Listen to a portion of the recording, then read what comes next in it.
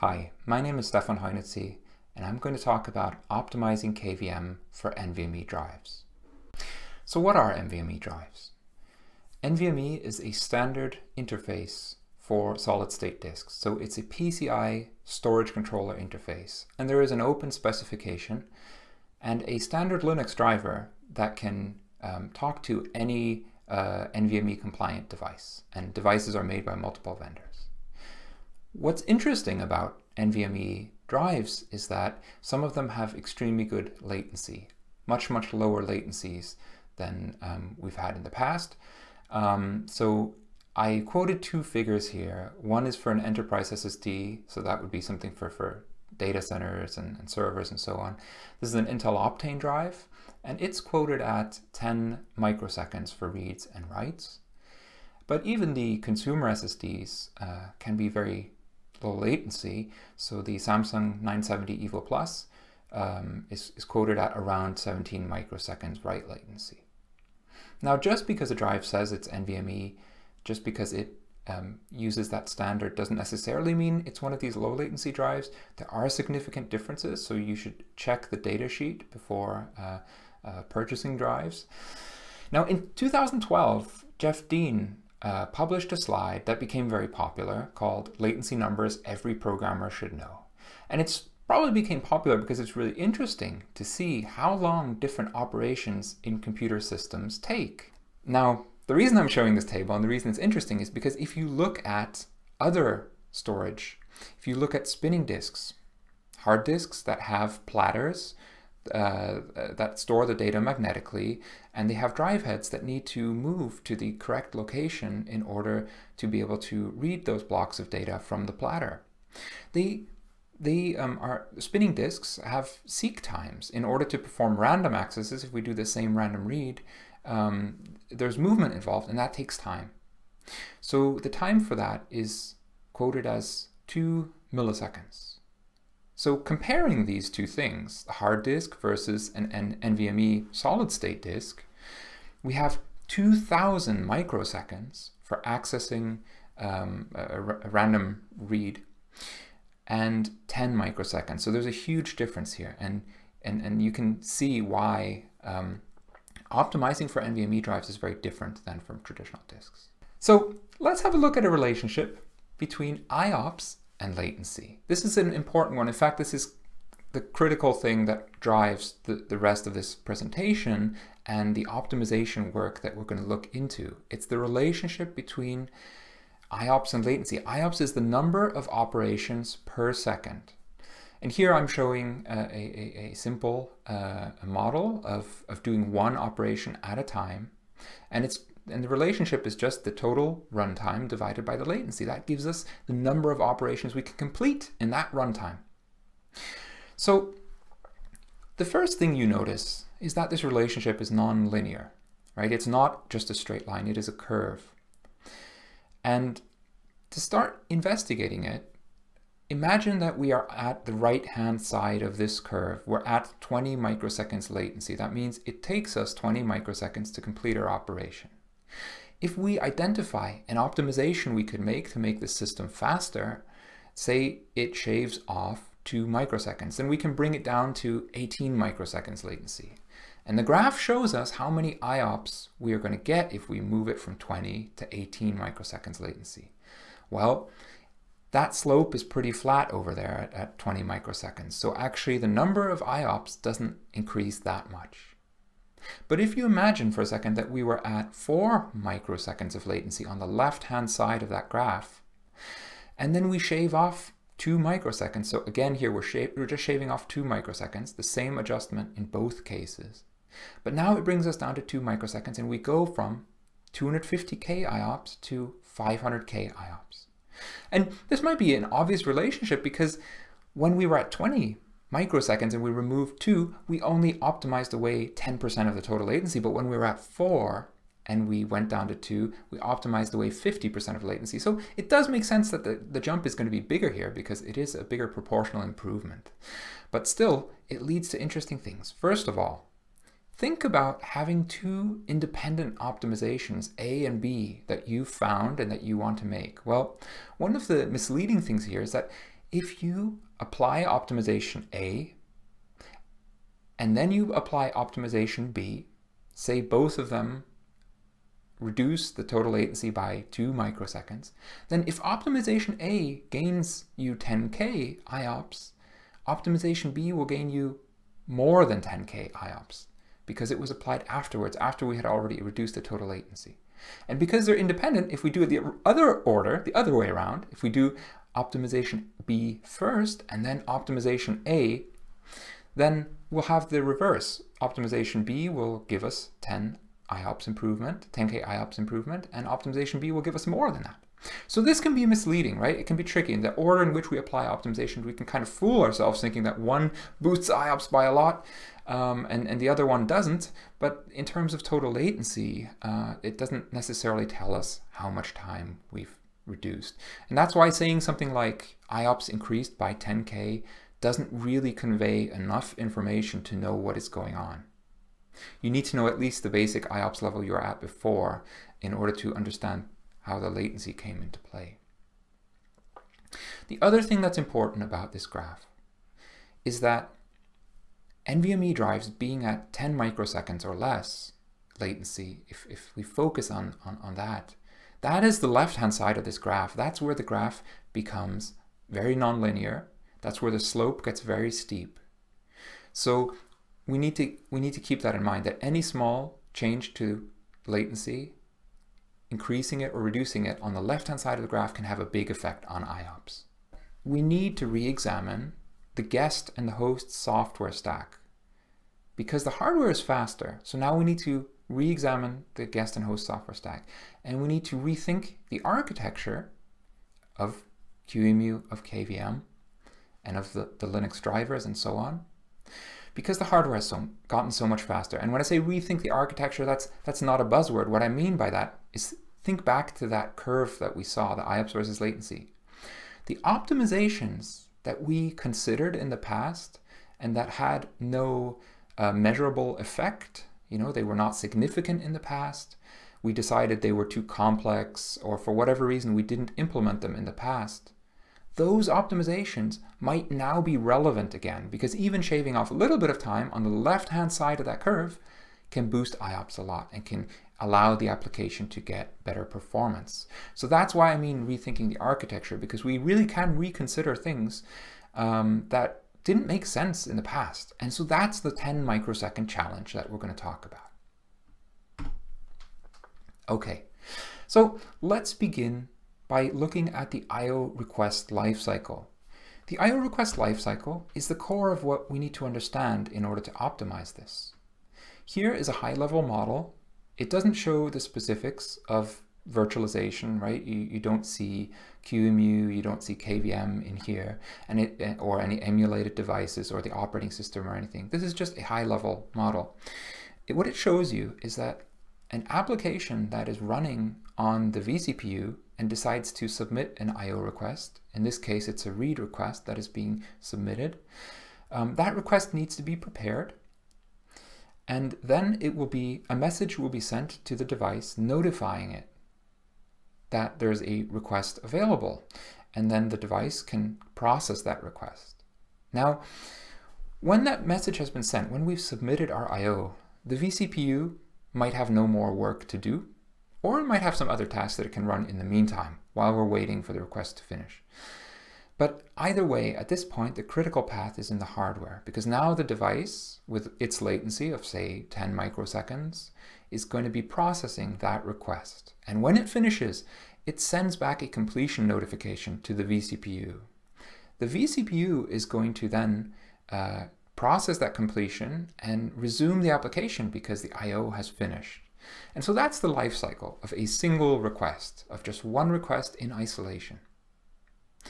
And the important thing to understand here is that if we're trying to optimize the software layers, we need to study the mechanism through which requests are submitted, the mechanism through which requests are completed, and of course the code path and the layers of code that are parsing requests or creating them in memory and so on. Because that's what we can optimize. That's under our control. So you might have noticed that I've been mentioning latency all the time. And in this presentation, we are going to focus on latency, but latency is just one performance factor. There are others. So request parallelism is another thing that really boosts performance, and batching is one of the techniques to also benefit from that. What they can do is they can hide poor latency, because you're able to do a lot of requests at once, and that way you're able to get a lot of work done even if the latency for one request is relatively long. But that's not what we're looking at here. The reason why we're looking purely at latency is because it's a fundamental thing, and if we optimize latency first, then we can consider those factors later. Now, there are latency sensitive applications, and you can't hide poor latency from them. And the reason why is because they need a specific request to complete before they can continue. Even if there's a lot of parallelism available to them, because they need to wait for one specific request, they are bounded by the latency of that one request. And that's what we're trying to optimize here. And that's what's most obvious. Those types of applications suffer the most when they're run on virtualization on extremely fast hardware, because that's where the overheads become apparent. So what we're going to do is we're going to look at QDepth1 benchmarks, and that means only submitting one request at a time. We're also going to focus primarily on small block sizes. I will be showing graphs that have the larger block sizes just as a reference, but what we'll see is that other factors come into play there, maybe the data transfer time and so on become more relevant, and they dominate, and we're seeing less of the completion and submission latency, which affects applications with small block sizes. And if you think about networking performance, a kind of analogy or similar thing there is benchmarking small packet sizes. That tends to show the cost, the per packet cost, and it's the same thing here. That's what we're focusing on. But you can get other perspectives. If latency isn't the only thing you're interested in, then take a look at these talks. There is another talk this year at KVM Forum, which investigates NVMe performance. And last year there was a great talk at KVM Forum that compared storage performance between hypervisors, NVMe, and various other things. Okay, now I mentioned that the mechanisms through which we complete and submit requests are important because they can determine the performance, or they can determine the latency. So let's have a look at the mechanisms that are used in Linux and in KVM today. These aren't the only mechanisms, but they're the main ones. First, there is evenfd, which is a counter, and it's a file descriptor. So when you read from this file descriptor, the counter is reset to 0. If it's already 0, then the read would block. Now, if the counter is incremented multiple times, you don't need to read it multiple times, because a single read already resets it to 0. So what this means is that multiple notifications will be coalesced into a single read, which can be nice for performance. That helps. Now, because it's because it's a file descriptor, it relies on the kernel scheduler to wake threads, because if you're trying to read from it, or you're in a select style system call waiting for that file descriptor to become ready, then your thread may be descheduled. Maybe the physical CPU will even be halted and put into a low power state. And waking up again from a halted CPU and resuming the application thread that may have been descheduled has some latency. And so this is not necessarily the lowest latency approach, the evenfd. But it is widely used. It's used by VFIO interrupts, by KVM's IO evenfd and IRQ mechanism, and by Linux AIO and IOU rings completion mechanisms. So the other approach, polling or busy waiting, is also popular. So this simply means looping and continuously checking for the event that you're waiting for. Of course, if you do something from a tight loop, that consumes CPU cycles, and no other task can run while you're running. So it's not very power efficient. It does hog the CPU. But the advantage of this is when I mentioned how evenfd relies on the scheduler and the CPU could be halted and there's a latency associated with that. Well, polling does not have that problem, because when you're polling, you are running on the CPU. You have control.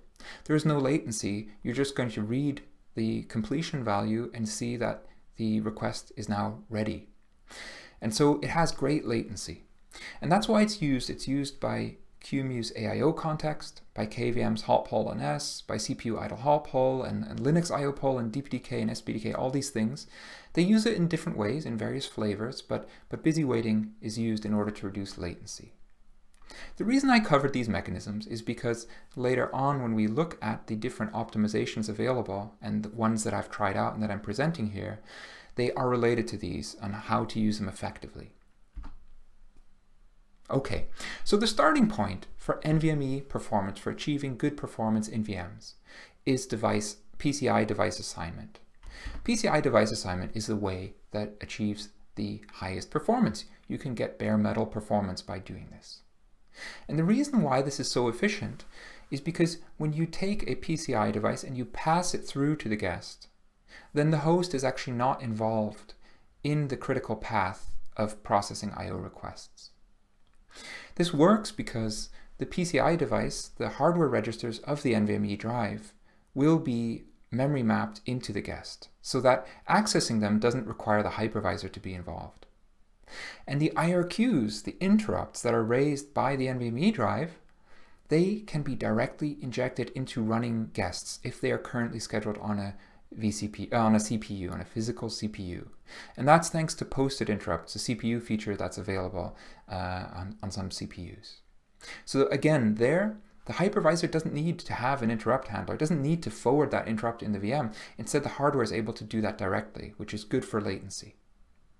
And then finally, for guest RAM access, the IOMMU, the IO Memory Management Unit, allows the physical PCI device, the NVMe drive, to directly access guest memory. So again, there you're also not involving a software layer in the hypervisor in order to perform any IO. So that's why it's fast, and it's a great approach for high performance. It does have some limitations which cause it to not be as widely deployed as it would be great for performance, but it does not support live migration in most cases, because that device is actually a black box to the hypervisor, and QEMU doesn't know about what's going on. It's unable to live migrate it because only the guest is using that device and has the driver and the state associated with it. Software features like backup and snapshots and so that QEMU can offer when you're using disk images are also not available, again because the hypervisor is bypassed. Another thing to consider is that exposing PCI devices to your guests may be inconvenient or may have security implications, and this is also why sometimes it cannot be used. The issue here is that, of course, if you have varying hardware and you want to live migrate your guests around, or if you just want to upgrade some of the hardware in your infrastructure, then the guests will actually see those changes. They will see the new hardware. So they need driver support, and they might need reconfiguration if it's a different device that requires different setup. And so that can be prohibitive because in some environments you don't control the guests, they may be very old and so on, and so then you don't have the freedom to change the hardware. You might also be concerned about the guest being able to, say, do a firmware update on the device and so on. So there are some issues there with exposing those devices, so that's another thing to watch out for. And the final thing is simply the cost, because you do need to dedicate one PCI device to a particular guest. So other guests won't be able to use that same device. They cannot share it because only one guest can be the one that's running the driver at a time. Now, you can use SRIOV. Some devices allow you to virtualize them and split them up into virtual PCI devices, but that also has its limits. So here's the configuration. I'm not going to go into libvirt domain XML details in this presentation. I just want to show you the slides so that if you are watching this or reading this later on, you could have links to the documentation and find the keywords and things to look up in order to apply this configuration. Okay, so we've mentioned that for starters, PCI device assignment is the way to get good performance. You don't necessarily have the best performance right away with PCI device assignment unless you also consider the NUMA topology of your host. And what this means is that on modern systems, typically the system is divided into multiple domains that are called NUMA nodes. And a processor and memory and PCI devices are associated with a particular NUMA node. Accesses to the resources within that node are local and they are cheaper than accesses to resources in other nodes. And so for performance, it is important that we be aware of locality and we make sure that our operations are within a NUMA node where possible. So the tools that you can use to investigate this are NumaCTL and LSTopo, and then you can get an overview of the topology of your machine. There are also performance counters that you can use if you suspect your application might be making cross-NUMA node memory accesses and so on. For more information, check out this talk that Dario is giving at KVM Forum this year about topology and NUMA. Okay, so in terms of how you set things up, libvirt has gives you the ability to pin vCPU threads to physical CPUs. You can also control QEMU's own threads, the IO threads and the emulator thread. They can be pinned to physical CPUs.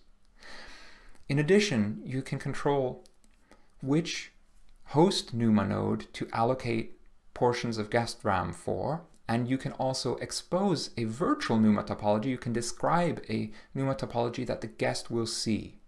And the goal there is we want to align the guest's virtual NUMA topology with the host's NUMA topology. It should reflect what those resources on the host look like. And by doing that, the guest kernel, as well as NUMA-aware applications running inside the guest, will be able to make good scheduling and allocation decisions because they'll have that locality information. They'll know what is cheap and what is expensive, so they can choose the best configuration. Now here's a little example. This is trivial, but what's interesting is that it can also demonstrate how quickly we hit limitations and trade-offs here when we do NUMA tuning. So let's say we have a 1 vCPU guest, and what we want to do is we want this VM to do I/O. So we have an NVMe PCI adapter, and you can see the topology here in the diagram on the left side of the slide. Now, where should we put the vCPU? On which node should it run? Since it's going to be doing I/O and using the NVMe drive, let's place it on node 0, because that's where the NVMe drive is local, right? So instead of placing it on node 1 where it would have to cross the node, we put it on node 0. So that's the starting point. So let's pin the vCPU thread onto processor 0. Now, if we're using an I/O thread in QEMU, which we will also get into later on, why using I/O thread can be advantageous, that is going to be doing I/O on behalf of the guest, and so that also needs to be where the NVMe PCI adapter is. And so we will pin it to processor 1. And of course, we're on node 0, so we want to be using RAM 0. So hopefully guest RAM fits into RAM 0's range. So there's enough memory there for our entire guest. That would be great. And that's the setup. But you can already start to see some of the challenges. What if we wanted a guest that had more RAM than was available in RAM 0? Then maybe we would have to define a virtual NUMA node and use some of the memory from RAM 1 as well. And hopefully the guest will then be able to make smart decisions about what to place into which of these two virtual NUMA nodes. Now, if we add more guests to this picture, it becomes even harder, because at that point we need to maybe make sacrifices, decide whether to share resources like processors across guests, or whether to assign vCPUs to processors that are on what is going to turn out to be the wrong node. Now, today, NUMA tuning is something that pays off for performance critical VMs. Doing this manually pays off. And hopefully in the future, we'll see more automatic NUMA tuning support in the management tools that use KVM, so that they can automatically set these things up and we don't need to manually tune it. It gets especially hard when we have a lot of VMs or when we do live migration, so the situation is dynamic and it's no longer so easy to come up with a static pinning that makes sense. Okay, so we covered the importance of NUMA and a bit about how to tune it and where to look. So next up is CPU idle halt poll. This is going back to the IO request lifecycle that we looked at. So what we saw was that the two important mechanisms that we have are submitting requests and completing them.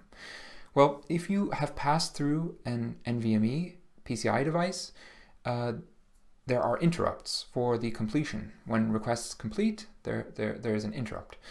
Now, halting a vCPU involves a VM exit, and if there's no further work to do even on the host, then maybe the physical CPU will halt too. It will go into low power state, and then when the NVMe drive completes the request, it will fire the interrupt, the CPU will come out of that low power state, and there's a latency cost associated with that, and then we can re-enter that vCPU, can VM enter, and you can see that this becomes a chain of several steps, and it has a latency cost, so we want to avoid that.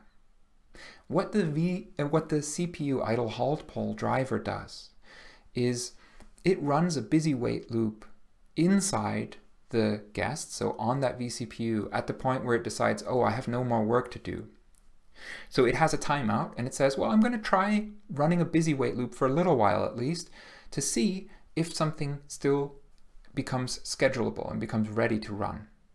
And so that way the vCPU is actually running, is actually active when that interrupt comes in. And so when that interrupt is delivered, we can quickly schedule the application again after completing the request, and we don't need to go through this long path of going down all the way to a halted physical CPU and coming back out. That decreases latency. Now this mechanism makes sense when you are pinning vCPUs, because when you're polling, you're wasting those CPU cycles until there's some work to do. And of course, if you had lots of VMs and if they were sharing CPUs, you wouldn't want them all to poll. So this is something to do when you have a high performance or performance critical VM and you have assigned it a dedicated CPU. Okay, now here's the tuning. This is just for the syntax. I won't go into detail. All right, so now here's our first graph. So these are the results for doing random reads and random writes, QDepth1, on an NVMe drive. And what we see here is the blue bar, the leftmost one, is the bare metal result with the NVMe drive. The red bar, the one in the middle, is the VFIO result. So that is a virtual machine with a PCI device assigned to it. And we can see that that's typically lower, not in all cases, but it's often lower, and even by a significant amount. And then the final result is the VFIO with that CPU idle halt poll driver enabled. And you can see that that one performs very well. Why is it performing better than bare metal, right? How is that possible? Well, it's because bare metal isn't doing polling. And so bare metal might halt the CPU. It will save more power, but then it will also have higher latency. And the VM is staying active, the CPU is still running, and so it's able to take those completion interrupts with lower latency. So actually in this benchmark it achieves higher performance. So that's what we see here. And we're going to take this a step further. There's another polling approach we can use, and that will actually make the bare metal versus virtual machines comparison fairer, and it will show us the final picture. So here we go. The Linux NVMe driver allows you to allocate queues for specific usage. So it's possible to actually reserve polling queues. And what those poll mode queues do is when an application sets the high priority request flag, then the kernel will busy wait for those requests to finish. And it just calls the poll function in that driver, in the NVMe driver. And that function will just check. It will just check memory and have a look to see if the request has completed yet. So the kernel can do polling for us, and this is called IO poll. And so this improves completion latency, and actually more than CPU idle halt poll, because here we're guaranteed to be spinning and it doesn't give up. It keeps running in its default mode at least. And this allows us to make a fair comparison, because this is done by the driver in both bare metal and in the virtual machine case. So at the bottom of the slide, here's the syntax in case you want to see how to enable it. And let's look at the performance numbers. So as you can see on this graph, at this point, when we enable that feature, first of all, the absolute number of IOPS, the number of I/O operations per second that we can achieve, have jumped. The max we were at was around 80K before we used I/O poll. Now that we're polling all the time, we get up to over 120K IOPS for QDEP1 4 kilobyte requests. So you can see that that's a significant performance improvement enabling I/O poll. The other thing we see here is that the gap between bare metal and VMs has closed. So at this point, they're very similar. And you can say that using PCI device pass-through, you can get bare metal performance. So that's great. But what about situations where you cannot use PCI device assignment, right? I had this big disclaimer. I covered all the cons of why you sometimes cannot use it. Well, in that case, you can use VirtIO block. And VirtIO block is an emulated storage controller. It's a para-virtualized device that was designed specifically for virtualization, so it's been optimized over the years and has evolved. And so it's a good storage controller to choose if you want to get good performance with KVM. There are two settings though that I want to discuss here because they're not enabled by default yet, and they do boost performance, so they're worth considering. The first one is multi-queue. Although the feature has been there for years, it hasn't really been used. And in QEMU 5.2, that's going to change. In QEMU 5.2, the number of queues is going to default to the number of vCPUs. In other words, multi-queue will be enabled by default on VirtIO block and also on VirtIO SCSI devices. The reason why this is a win, the reason why this improves performance, is because giving every CPU, every vCPU, a dedicated queue means that now the completion interrupts, they can be directed at the CPU that submitted the I/O. And that's the one where the task is scheduled and where we want to do our completion. We don't want that interrupt to go to some other vCPU that then says, oh, okay, I'd better wake up that task that's ready to run on another CPU and I'll send a message. We don't want interprocessor interrupts. So by giving every vCPU its own queue, we can eliminate that and we can improve interrupt completion latency. So that's why multi-queue helps. In addition to this, the Linux block layer also has multi-queue support, and there are some code paths in the Linux block layer that take advantage of it. When the driver only allocates one queue, we don't take those code paths. And the most obvious user visible effect of this, for example, is that the I/O scheduler is different for devices that have more than one queue and that are multi-queue block drivers. So that affects latency too. And so it's best to enable multi-queue. Next, there's the VirtIO 1.1 packed virtqueue layout. So this is a new memory layout for the queues that VirtIO devices use. And this layout is more efficient. In the benchmarks that I've run, I've seen that it improves VirtIO block performance. So this is also worth taking into account. It's not a huge win, but it is a small win. And when devices are so low latency, then every small win is worth taking. Okay, now here's the syntax. We'll move on. And what we're going to do is I'll walk through several more configuration topics, and then I'll walk through some optimizations that I've implemented, some prototypes, some new stuff. And finally, at the end, we'll look at a graph that stacks them all up, and we can see how incrementally, by combining them, we can increase IOPS significantly. So here we are. I/O threads is the next feature, if you're using VirtIO block, that is critical. I/O threads are a way for defining threads and assigning devices to them. So it gives users control over which physical CPU, device emulation, and I/O will run on.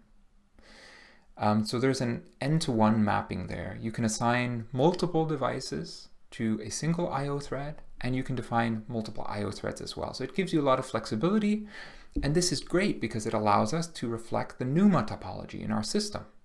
It is also good for scalability because when you have VMs with many devices that are doing heavy I/O, you may want to put them into separate I/O threads and run them on separate CPUs so that there's enough resources for both of them and no interference between them.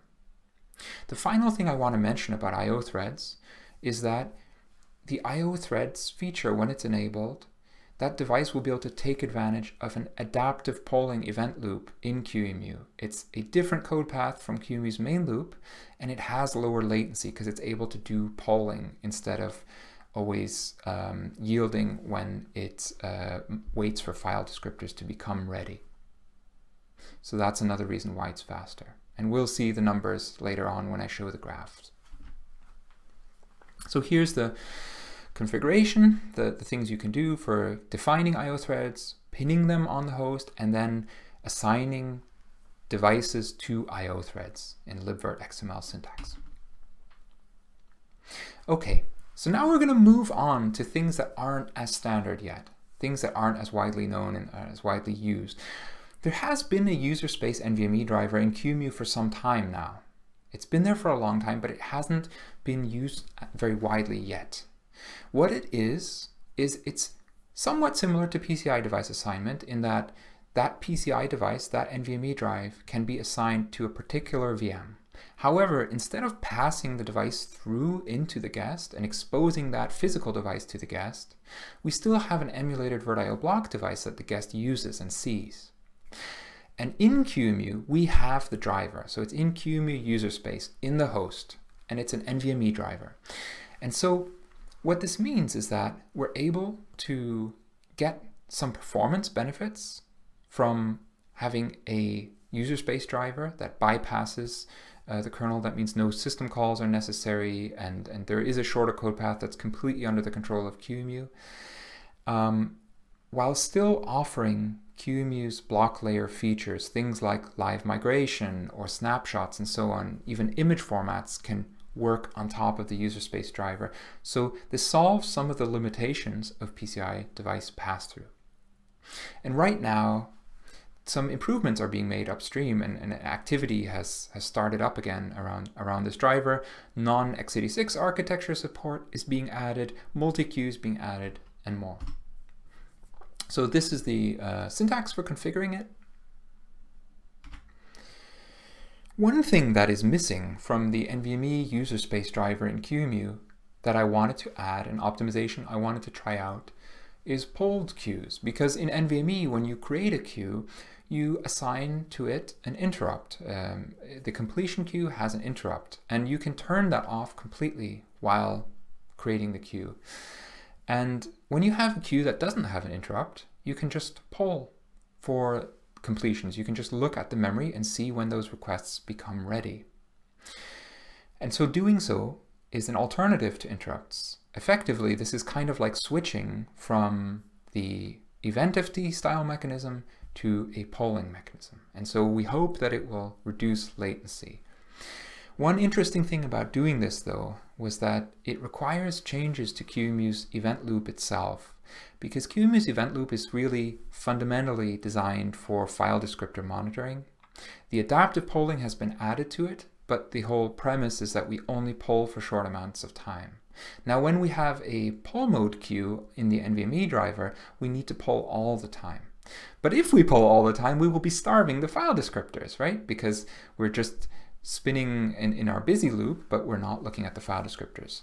So I have some patches that I'm going to send upstream that extend the event loop, and in fact some of the IOU ring work has already gone upstream, and I found that using IOU ring we're able to do this efficiently and integrate it into the busy wait loop without using syscalls. Okay, so we'll look at the numbers for that in the end. The next thing I want to share is an idea that in one form or another has already been around for a long time. In 2014, when we introduced coroutines into the core block layer and started using them for request processing, that was very useful because we needed them for things like I/O throttling and some of the operations that were just getting really, really complex and difficult to write in an asynchronous style. So now there's request queuing and so on in the core block layer in QEMU. But there was concerns even back then that maybe this overhead will become a problem. And so there have been discussions in the past about can we optimize it away. And really the thing is, when you are not using certain QEMU features like disk image formats or I/O throttling or storage migration, while those things are inactive, you don't really need to do the full request processing. All that machinery, that infrastructure is only needed to support those features. So wouldn't it be great if there was a way to bypass it when it's not needed? So as a prototype, I've tried implementing this. I've tried implementing an AIO fast path. What it does is it introduces an AIO interface to the block drivers in QEMU, because currently they have a coroutine interface, which kind of assumes that you're in this full request processing mode. And that allows the VirtIO block emulation to call the NVMe user space driver with relatively little overhead, and we can skip the full request processing step. So we'll see those numbers. The next thing I want to mention is that when we looked at PCI device assignment, we saw how beneficial Linux I/O poll is. We saw that polling for the requests from the NVMe driver it reduces latency, and it got us the highest IOPS that we've achieved so far. We had those 120K IOPS bare metal. So VirtIO block today, the guest driver for VirtIO block, does not implement this interface yet, but it's a driver interface, and in fact it's this one function that we need to implement. And so I have also written a prototype for that. It only supports QDepth 1 because that's what I was benchmarking. It's not a full implementation, it's a prototype to check what kind of effect it has on performance, and the link to the Git branch is on this slide. So we'll look at that. Here we are. So this is the final incremental, applying all of these optimizations on top of each other and how far it gets us. On the left-hand side, the starting position, we want to look at bare metal. And without I/O poll, bare metal is at 78K IOPS. Now, when we configure QEMU with a file AIO equals native, so this is a standard non-optimized setup, and we don't use the I/O thread, then we start at 21K IOPS. So that's extremely low. We can see there's a lot of overhead. I wouldn't necessarily say that this is what most QEMU users experience today, because I/O threads is recommended, and more of the management tools built on top of KVM and QEMU have been using it by default. So hopefully most users today are around the second blue bar, the I/O thread bar. So when we add I/O threads, then we are at around 46K IOPS. There's still significant overhead, right? It's still pretty bad. So next up, we can enable VirtIO block multi-queue. Now, doing it at this stage actually turned out not to be very instructive. Although it slightly improved performance, it wasn't very significant in this graph, but it's still essential. Part of the reason why it didn't improve performance very much in this graph is because I was already using pinning both inside the guest and on the host and so on. So everything was already set up optimally. Adding the queues didn't help. The I/O scheduler was already none, so that didn't help, and so on. But it is an essential part of making things scale and making things work. So keep multi-queue. Next up, we introduce the user space NVMe driver in QEMU, and that boosts performance. So we jump almost 10K from 46K to 55K. So that's a nice boost, getting us closer to bare metal. Now what happens when we try the VirtIO block guest drivers I/O poll prototype? So adding that on brings us up to above the initial bare metal number that we collected without I/O poll on the host side. So what this is doing is, now that we're polling and we're using more CPU cycles, we are able to make some ground there. We're able to reduce the latency that we had. So this is looking good, but it's also unfair, because now really we should be comparing against a bare metal that is also using I/O poll. So let's do that. On the right hand side of the graph, you see the gray bar.